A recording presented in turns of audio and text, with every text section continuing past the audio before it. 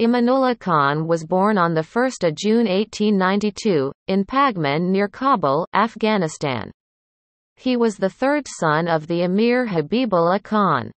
Amanullah was installed as the governor of Kabul and was in control of the army and the treasury, and gained the allegiance of most of the tribal leaders.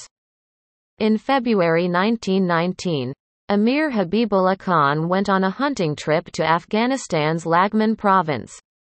Among those in his retinue were Nasrullah Khan, Habibullah's first son Inayatullah, and Habibullah's commander-in-chief Nadir Khan. On the evening of February 20, 1919, Habibullah was assassinated while in his tent by Shuja-ud Dawla. Leaving Nasrullah the heir successor to the Afghan throne, all the local tribes people also gave their allegiance to Nasrullah as emir.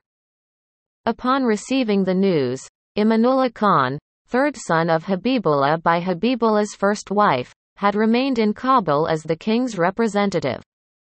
Using this opportunity, he immediately seized control of the treasury at Kabul and staged a coup against his uncle. Nasrullah did not want any bloodshed in order for him to be king. He told Amanullah that he can have the kingdom, and he will take exile in Saudi Arabia. On February 28, 1919, Amanullah proclaimed himself emir, and on March 3, 1919 Nasrullah was arrested by Amanullah's forces. Amanullah enjoyed early popularity within Afghanistan and he used his influence to modernize the country.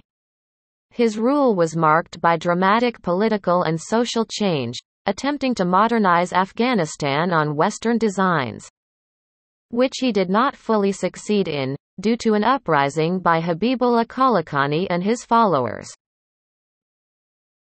In January 1929, Amanullah abdicated and went into temporary exile in then British India. After fleeing to India, King Amanullah Khan sought asylum in Italy.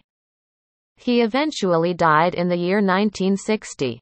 His body was brought to Afghanistan and buried in the eastern city of Jalalabad.